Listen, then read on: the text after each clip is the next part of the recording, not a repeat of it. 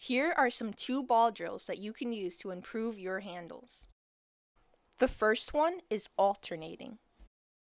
With this drill, you are just dribbling each ball at a different time, right after each other. The second drill is one high, one low. With one hand, you dribble the ball up to about knee height. With the other hand, you pound the ball up to about your shoulder height. Make sure to switch which hand is what height. The next drill is a side V dribble, also known as the push-pull dribble. Dribble the balls in a V shape on the side of your body.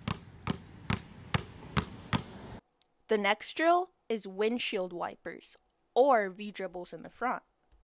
You can do these 2 ways, opposite, bouncing the ball the opposite way of each other, or the same way. This movement is very similar to the windshield wipers on a car. Remember, every small step is a step closer to being the person or player that you want to be.